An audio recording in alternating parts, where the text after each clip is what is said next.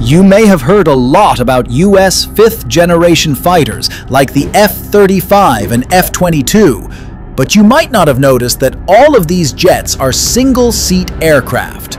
There are no two-seat fifth-generation fighters in the US fleet.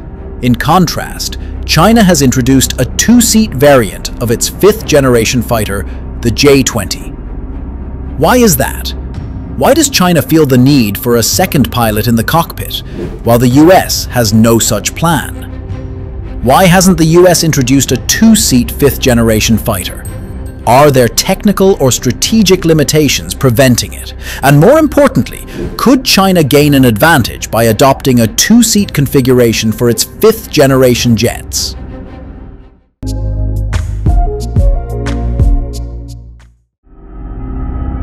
Fighter jets are not just meant to fly, they also have to fight the enemy while defending themselves. That's why some jets have two seats. Managing everything alone can be extremely complex, especially during intense missions like deep strikes, electronic warfare, or flying at night in enemy territory. In a two-seat configuration, the front seat pilot flies the jet, controlling speed, altitude, direction, and handling air-to-air combat. The backseat operator manages weapons, radar, communication, and navigation systems. But the two-seat configuration isn't always the best option.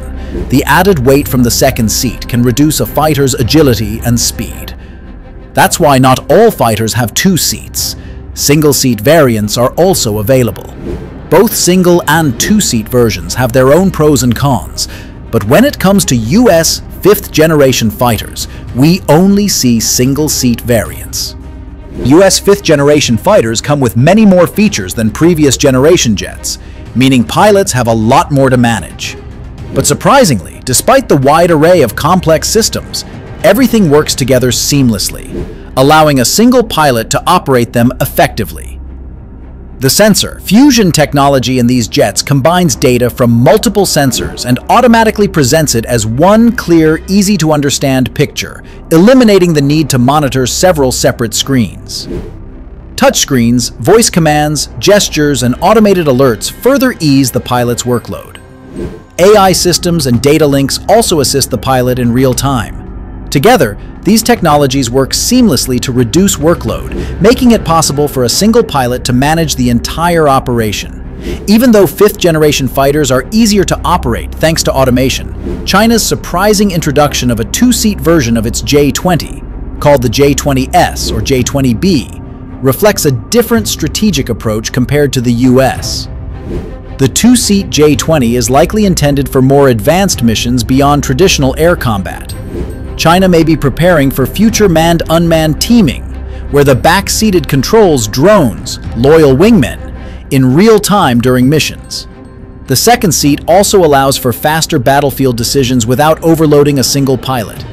In complex air battles or stealth penetration missions, the second crew member can act as a mission commander. By adding a second seat to the J-20, China has made some trade-offs, compromising stealth, agility, range, and cost. The larger canopy increases the jet's size and radar cross-section while reducing internal space for fuel, avionics, or weapons bays. The J-20S appears slightly longer and heavier than earlier variants to accommodate the second pilot. China likely made these compromises intentionally, not due to a lack of technology, but because it values flexibility and battlefield coordination over absolute stealth in this particular version. In contrast, the US relies heavily on automation, sensor fusion, and off-board support to avoid design compromises and maintain stealth and performance. The two countries are adopting different strategies, so which one could work better?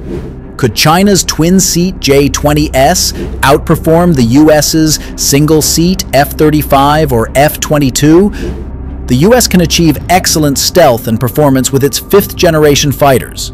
However, these jets rely heavily on automation and external support, such as AWACS and satellite communication. In the event of communication loss or electronic warfare, a single pilot could become overwhelmed by the workload. On the other hand, while China's two-seat fifth-generation fighters may have made some compromises in performance, the addition of a second seat offers greater flexibility for future warfare, particularly in scenarios where humans and drones operate as coordinated teams. In such cases, the second pilot can focus entirely on managing drone swarms, electronic warfare, or tactical decisions, without having to worry about flying the aircraft.